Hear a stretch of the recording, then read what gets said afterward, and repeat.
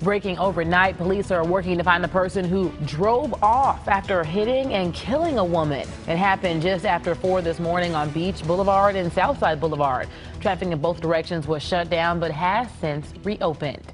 This is Action News Jax This Morning. I'm Courtney Cole. And I'm Russell Colburn in for Lorena.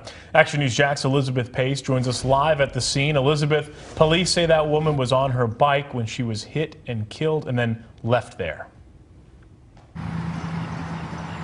And the crash was so loud that witnesses told police they heard it while they were inside this building right across the street of Beach Boulevard. They said they came outside and found the woman lying across the street, and they say they saw a red vehicle driving east down Beach Boulevard. Now, I talked to police around 4:45 this morning while officers were still interviewing those witnesses. They told me the woman appeared to be riding a bike across Beach Boulevard when a vehicle driving east struck her. She was thrown from her bike and landed along the street and died here at the scene. Action News Jax was the only crew on scene this morning talking to police as they investigated. They told us they're now looking for nearby surveillance video and interviewing witnesses.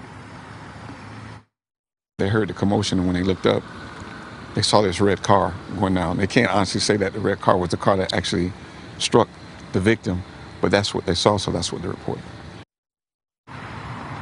And police are asking for your help with their investigation right now. And we're continuing to talk to businesses as they start to open up here this morning to see if anybody has surveillance video or if they might have seen something that happened overnight. So if we do get more information, we'll update everybody both online and on our app.